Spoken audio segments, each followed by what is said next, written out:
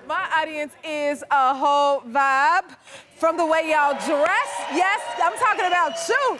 From the way y'all dress to the way y'all dance, the way y'all bring all of that beautiful energy all up in this place. It just lifts up my spirits. Thank you for that, the way you welcome me in. You make me feel at home.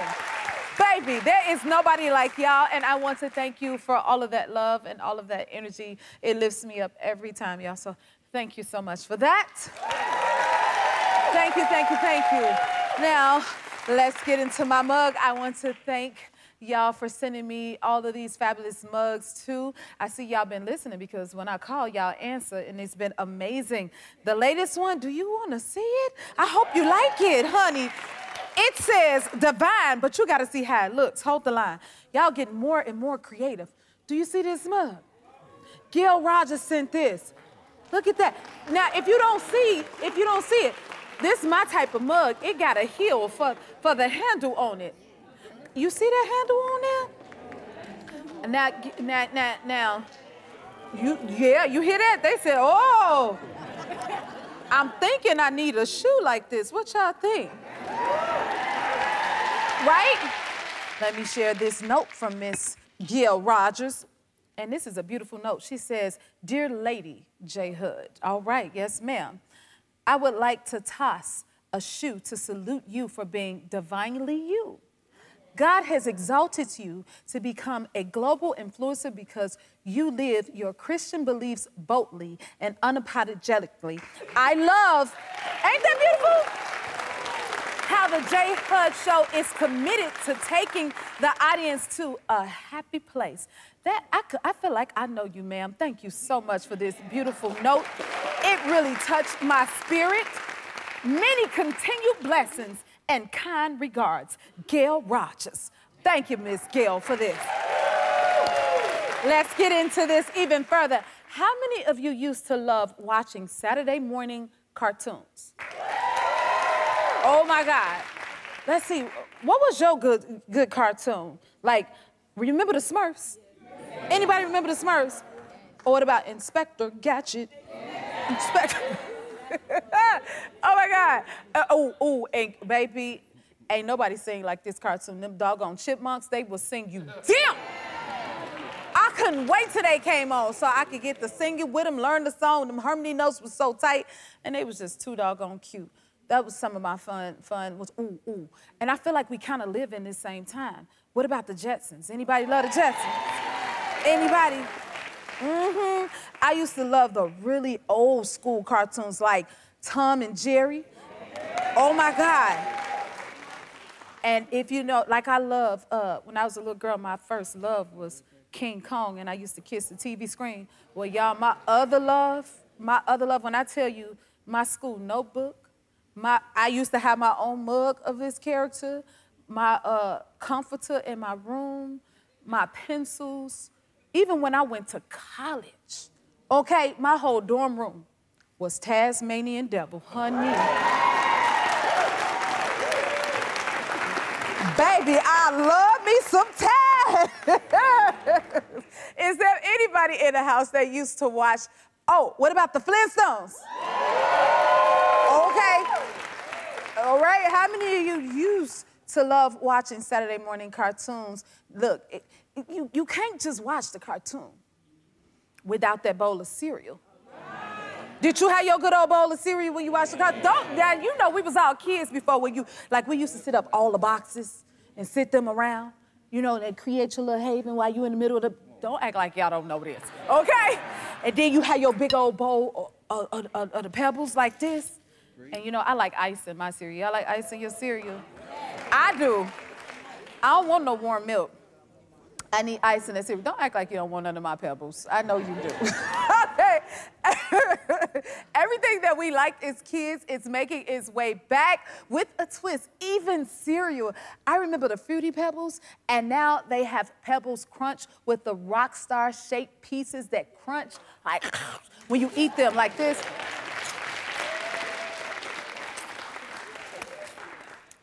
Anybody like their dry cereal?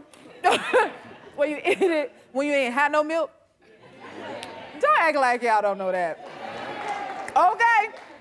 I'm gonna keep on chewing, y'all. Hold the line, I'm eating my pebbles. Okay, to celebrate the new rock star shape cereal, young musicians, Pebbles and the Jennifer Hudson Show are giving one lucky winner $5,000 towards their continuing music education. And I love that. To enter the contest, visit our website at jenniferhudsonshow.com/Pebbles, or you can follow the QR code at the bottom of the screen for more information. All right, I hope y'all are ready to keep on smiling because our first guests are making the world a much happier place. They are a father and daughter YouTube sensation, Gracie's Corner. Take a look. The phonic song. Phonic song. What sound does that letter make? Tell me. What sound does that letter make? Break it down, sound it out, yeah, you heard. Put the sounds together, now we're reading words. A says ah, ah, ah, ah, ah, ah. Ah, ah, ah, ah. Please welcome from Texas, Grayson and Tavares. Okay, can you explain what Gracie's Corner is? Yeah, so it all started during the pandemic. I was a college professor, and of course my kids were doing homeschool at the time because everyone was locked down. And while watching a lot of the content that they were watching, it really dawned on me, like, man, there's not much representation in the kids' space as far as like the content that they're viewing. So we decided to be proactive and create our own. Wow. That is amazing. Did you realize what the impact that you were going to have and the inspiration that you've become? Yes.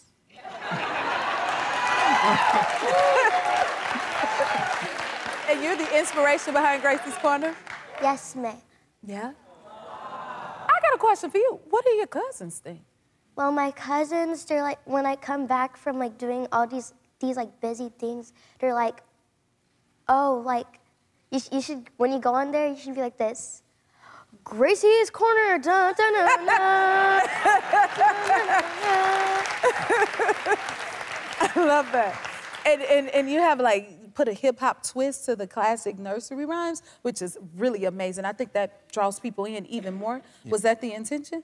Yeah, so when we came up with the whole concept, it was like, okay, here's an opportunity where we can create something intentional where children of color are at the forefront. But at the same time, as most parents see when you listen to traditional kids' music, you almost want to, you know, after, and you, as a mom, you know. Oh, after, I know. But it was like, okay, let's do something different. Let's pull in some of the cool genres that we've grown to love and tie it in with the kids' content. That's really smart. People really loved it. Yeah, because it draws the kids in when you bring in things that they are familiar with and used to, and it makes education extra fun, right? Exactly. When you say, yes. Now, can I ask you, Miss Lady, what's your favorite part about like working with your dad? My favorite part about it is that I get to spend time with him, with also learning things about my voice. Your voice as in your speaking voice, your singing voice, what do you mean? Like this. Oh!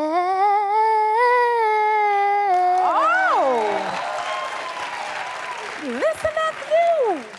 So did you sing before then, or like did you just now discover like a new talent in yourself? So like, I first started when I was like, well, when I was little, I had this like little Elsa microphone, and I'd be like, let it go, let it go. I love it.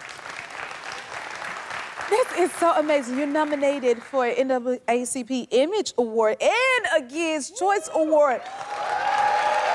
That is amazing. What is that like for you? Well, how it's like is that when he first told me, I was like, no, you're lying. She was worried about the slime from Nickelodeon, so. So you wasn't thinking about the award. You were thinking about getting slime. Well, I was, Exactly. I was also thinking about the award, but I'm also worried about my hair. Uh-oh. So yeah, I understand that. I totally get you. Your hair looks lovely, actually. Thank you. What's next for you two? Well, we got a lot of stuff in the pipeline now. For instance, the current content is just short, 3 or 4 minute long videos, but we're pushing to actually create a full-blown episode, like where people can find out more about Gracie, the parents, the grandparents, and just the whole vibe. Oh my goodness.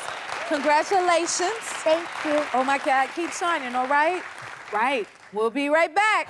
Everybody knows our first guest from movies like My Best Friend's Wedding and The Family Stone. Now he's starring in the brand new Scream movie. Please welcome Dermot Mulroney. You have 16 projects coming out.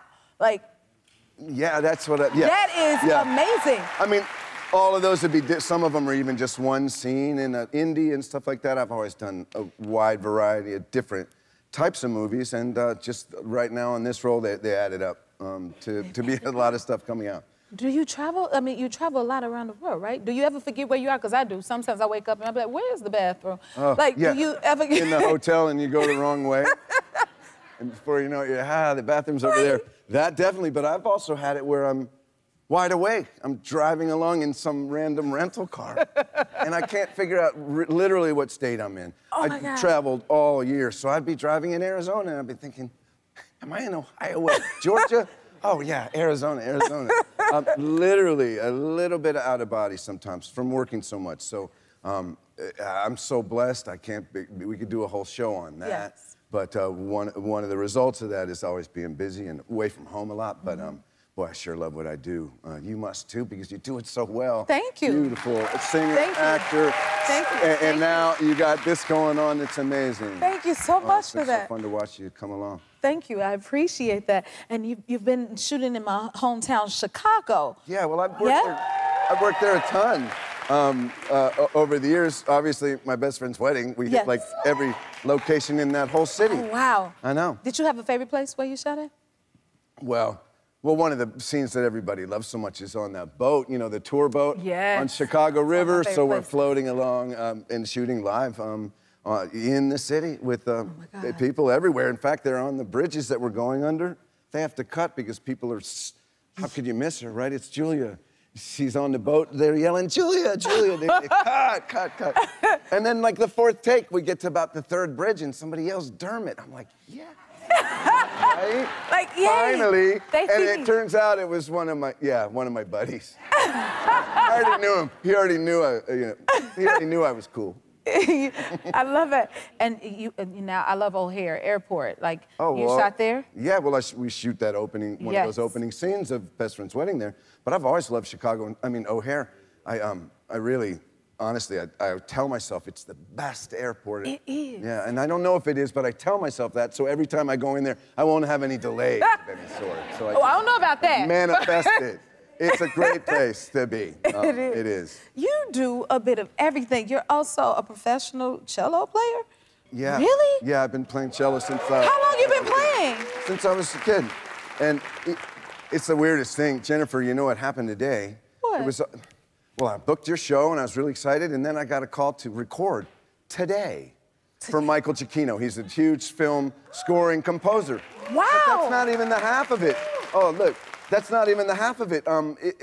It was right here in the scoring stage on Warner Brothers. Oh, so it works out. 2 jobs here today. Look at that! Oh my God! I literally walked over and brought my instrument in with me because I can't leave it in the car. Well, Bach and Brian outside who watch your doors for you, so nice. They were gonna look after it. I said, no, thank you. I'm gonna bring it in. That instrument there, are you seeing it? Yes. Yeah, I got that when I was 15 years old. So it's the same one? Yeah. Oh my God, and so it's precious, so you didn't even let it's part of me, you know, it's, yeah, it's amazing. That's, thanks for letting me highlight it. It's one of my best friends, right? So much. Yeah, incredible. Oh my goodness, okay. And you score, you play for movies? I play on, major blockbuster, bigger movies than I've been in, except for now, because Scream 6 is coming out. But I played on all the Planet of the Apes, some of the Mission Impossibles, Incredibles 2, Coco, that incredible Central American soundtrack. Incredible experiences sitting in with the greatest players in the country, really, sitting in those rooms scoring for our movies. And you know, if I can just take a moment, I think filmmakers should credit the musicians. This can be my own little point here. I'm with you. Right? Let 'em know. Everybody that sings and know. plays, just like everybody else that's a compositor. What Bless is it you about guys. music? What's a compositor? What is it? We're glad that you work on our movies and you get credits. But what about the violinist, What right? about... So, sorry, yes. I took you off. No. You sit on the right couch for until that. It becomes routine. We've been making movies for 120 years, and they're still not giving it up to the people who work so hard to learn how to play a flute, that they're so good that they'll play for your movie. Yes, right. And how important it is. It matters. That's right. And so I make all my kids play instruments too. Oh, they do? Yeah. Do you play any other instruments? Well, I play mandolin, some guitars, but one of my kids plays harp, Jennifer. Do you know how to play a harp? Well, I could fake it. Okay, because you're going to do better than me. This is the only television studio in Los Angeles that has a harp. That would be me! Oh, my God. And Jennifer has the only guy whose kid plays the harp on her show. Okay, so will you at least bless it? Because guess what? Ain't nobody ever played it. Will you try? You will? Okay. Don't get up. Please, play us something. Watch your step. I'm watching. Oh, my God, I'm so excited about this. They even had it professionally tuned today. I was just gonna tune it, but I don't really play. I just know where the notes are, right?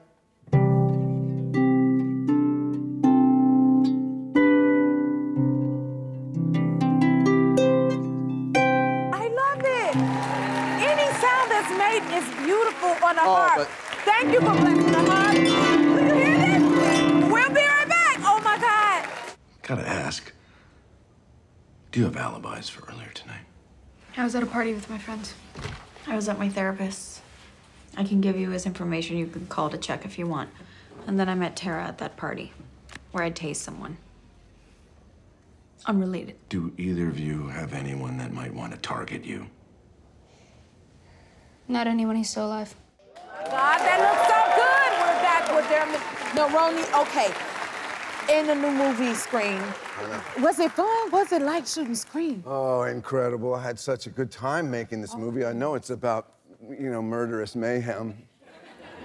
But it was a wonderful experience. It was really incredible. I joined now the reboot, so they already know each other. They're best friends. Right. Melissa Barrera, Jenna Ortega, and the rest of this amazing cast that, you know what? I feel like I'm in the popular crowd this time. Where they invited this guy to hang out with them. See how cool they are? Yes. So I felt that the whole time. And we all had one tiny little green room. We're like twice as close as this and just asking, just personal, incredible. And we made this horrifying and hilarious hit movie. So yes, hit. Amazing. That's for sure. Amazing experience for me. Unlike any other movie I've ever done. I was gonna ask that, like, how different is it from a non-scary movie? Well, not even that. This is already, I just never been in a franchise or a sequel or anything. So it's kind of like they already have their audience. They've already solved all the problems. Now they're just pumping out really hilarious, scary movies. So to be invited at this stage was really awesome. That was nice of them to get me on after it was successful. You have two teenagers at home? I do, Do you get any cool points with them since you're in the movie? You know what? I have not been cool until just right about now. It took me 14 and a half years to get cool, and I think it's because of Scream. Are you worried about the boys and the dating and all of that? I don't know. I think, no, to be honest. No? Well, I don't know. The easy answer is, oh, yeah, and you're going to have to worry and all that, but I don't know. We brought them up right, and they're going to know how to look out for themselves. Trust your teacher. And, you know, there's also a more respectful vibe in the world out there. It's maybe harder to connect with people person to person. That is true. So nice to be here today to do that. Even a year and a half ago to be on a Zoom. You are so right. Yeah, so really, this means a lot to me. And I heard you just joined Instagram. I did. What's that like for you? With your dog, you got a picture? Oh, yeah. You know what? Can I be honest about Instagram? Yes, what you think? It's very potent, and it goes right into your brain, and then you, like, want to be involved in something, and obviously it's not even really real. I detected that right away. I play a detective in Scream, so I'm thinking along the lines, like, how's this going to be? And I'm not sure I like that feeling. But, you know, like the studio was saying, you got to post something that's personal, so they don't think it's just the studio pumping out the ads. Because they want to know it's you. They want to know it's me. So this is my first attempt, and I said, is it scary enough for you? Yeah? It's a Chihuahua, see? That's Posey. She's my queen. I love it. Yeah. That is adorable. One of them. Okay, well, I think we should take a picture for your Instagram. Can I help you out a little bit? Yeah, I use it. I only have, Fallon, it's not a contest. This is Alex, yes. It's not like really a popularity contest, except it sure feels like one, doesn't it? So we're gonna take this picture. Oh, God, and wow. then... Does this mean maybe we should, you know what you do is direct mail it to me. What's that? Oh, yeah, like... No, or, where it just... You mean a DM? No, I don't mean a DM, I mean, airdrop it. You airdrop it. Otherwise, I'm gonna get your cell phone number, and I'm gonna be driving you crazy like, Jennifer, when you're playing next? When can I be on your show? And then you could even talk to people like you're talking to me, but then it would be Snapchat. Right. So, okay, we're gonna look here and we're gonna smile. You ready? A lot to learn, yeah. All right, and then you put more and more pictures up. Then you'll have a whole following on Instagram, and then you'll be even the cooler that. And then I'm gonna airdrop this picture to you. But will you come back and see us? I can't wait. Thank you so much. And you're gonna bring the cello and you're gonna play the harp? If you're gonna sing, we'll play together. I promise. Let's make a date. Let's do that. Oh, Screen wow. 6 is in theaters right now. We'll be right back. Hey, all right, everybody. Class, attention, attention. We're about to do some learning. Our next guest is the host of the new series, The Future with Hannah Fry. Y'all take a look. I'm Professor Hannah Fry, a mathematician and writer. I study patterns in human behaviour, artificial intelligence and the algorithms that dominate our lives. A bit nervous about this. Now I want to know where we are all headed. Because our future doesn't just happen, we make it. And you can go out and find it if you know where to look. Please welcome Dr. Hannah Fry. Thank you for being here, Ms. Thank you for having me. What a treat. God, this is amazing. Okay, you're a professional mathematician. Yeah. Tell me what you love most about math. Okay, so I fully accept that most people's experience of math at school was maybe traumatizing. I accept that. But the thing is that I think that the math that you learn at school is different from how it feels to be a real mathematician. For me, doing math, it's like a portal to a playground for the soul. Like, that's the best way that I can describe it. Because what you're learning when you're in school is, like, all the building blocks that you need to be able to, I don't know, to finally sing with the subject. There was once somebody described it as doing really, really high-level math. It's as though you are kind of burrowing through this really thick brush, and you can't see where you're going. It's like thicket and leaves everywhere. And then you turn a corner, and in a moment, you realise that you're in this beautifully manicured garden where everything is laid out just perfectly, and you're there discovering it. No one's been there before you, and that's really, I think, how it feels. You can suddenly see everywhere that you've been before and all of the places that you struggled. You're so passionate about it. This is amazing. Okay, I heard that you have math tips to help find love. Yeah. Tell us a couple. Okay, so here's my theory, right? My theory is that you can apply a mathematical way of thinking to basically everything, right? That's my theory. And so I, you know, as a mathematician, right, when I was dating, I obviously tried to optimise my own dating life. I tried to use my superpower in order to get the best possible partner. And so I put it all together because I kind of wanted to prove, right, that even when you have something like love, which feels very far away from equations, even in that situation, you have patterns in the number of people that you date in your lifetime. You have patterns in which photographs do well on, you know, internet dating profiles. And all of that you can look at through our mathematical eye. Y'all following it? Oh, my God.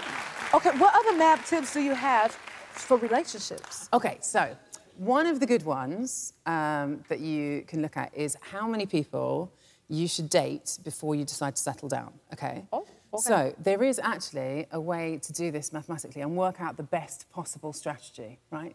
So what you should do, in theory, is you should say, right, let's say you start dating when you're about 15, in seriousness, and you want to be settled down by the time you're 35, say. What you should do is for the first 37% of your dating life, you should just basically reject everybody. Don't take anyone too seriously, have a nice time, you know, just like get to know yourself and the world. And then after that time period has passed, right, after that 37% of time has passed, then to settle down, you should pick the next person who comes along that is better than everyone that you've seen before. And if you do that, you can mathematically prove it that this is the optimal way to end up with the chances of finding the best partner. I mean, now, okay. This is a theory that comes with caveats, though, Jennifer. I'm sort of like, it doesn't work every single time. Okay. I mean, there's risks involved here. It is. Okay, so one of the big risks is that imagine if your absolute perfect partner appeared in that first 37% when you were kind of playing the field, right? When you're like 21 years old, the perfect match for you was there. If you're following this theory, then you just got to reject them out of sight, right? You can't have them. The math says you've got to get rid of them, and then you'll never be able to get them back. So, I mean, there are risks involved. Okay. This is so different and interesting, seeing it from a mathematical perspective. I don't think anybody else seen it that way, no? Yeah, this is interesting. Tell us about your show, your new show. So, my new show, it's called The Future with Hannah Fry. And it's, I mean, unsurprisingly, given the title, it's kind of looking forward to the future. But I like to imagine if this show had been made maybe 20 years ago, it wouldn't be looking at hovercrafts and like flying cars and tinfoil hats and things.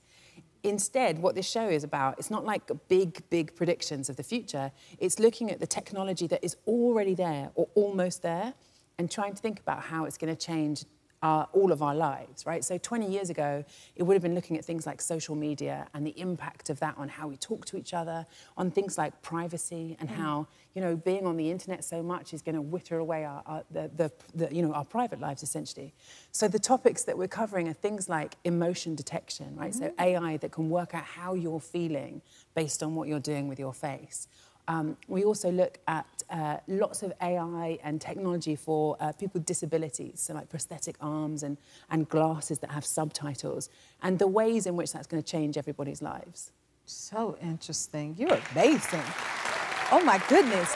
Thank you so much for being here, Hannah. Thank you for having me. This is so interesting. Oh, my God.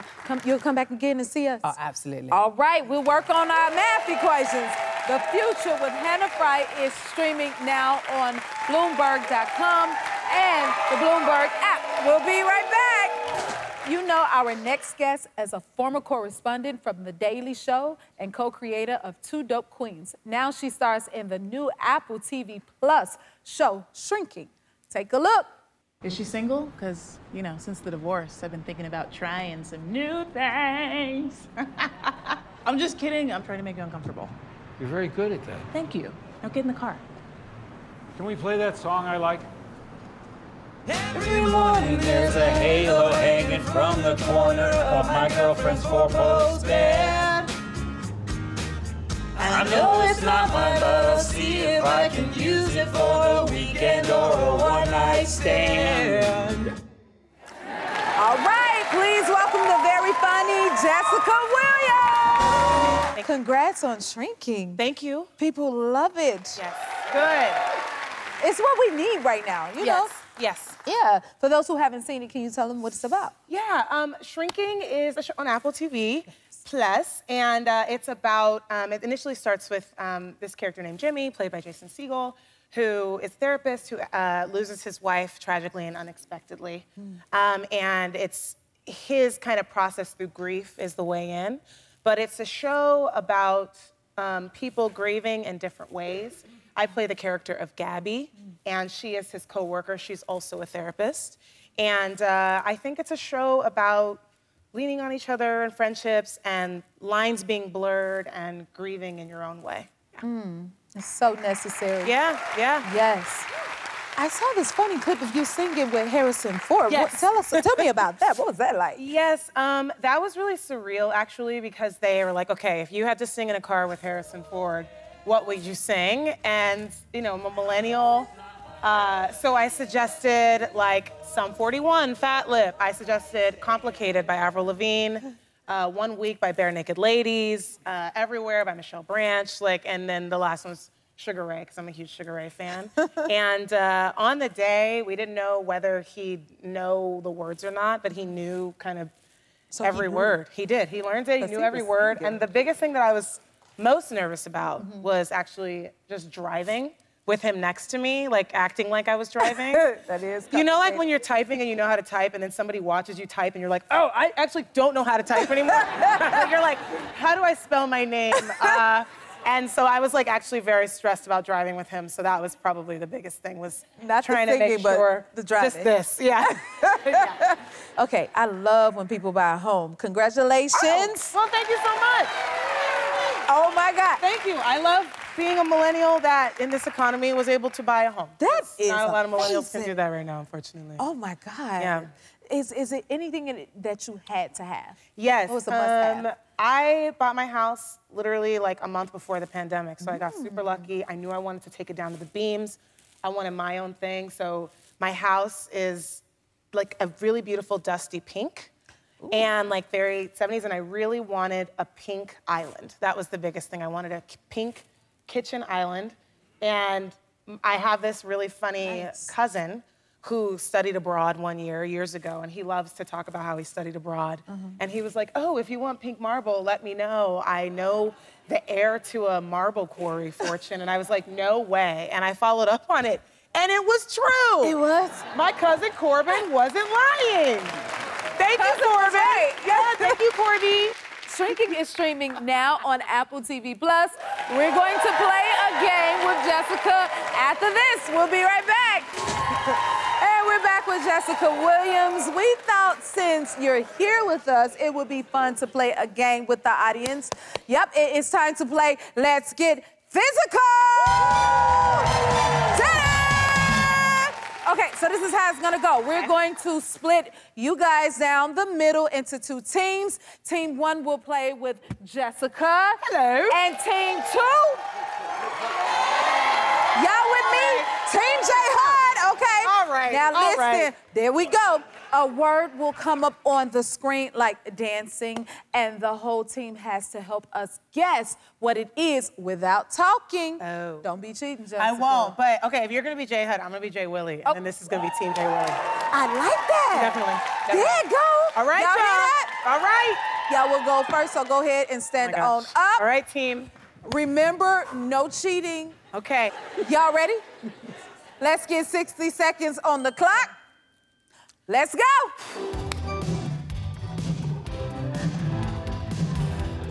Oh, walk. Oh, hair. The hair is long, flowy, mane. Oh, and we're dancing. There's a lot of scepters. Is this a scepter? Hands, rings? YMCA! Anything else? Oh, push-ups.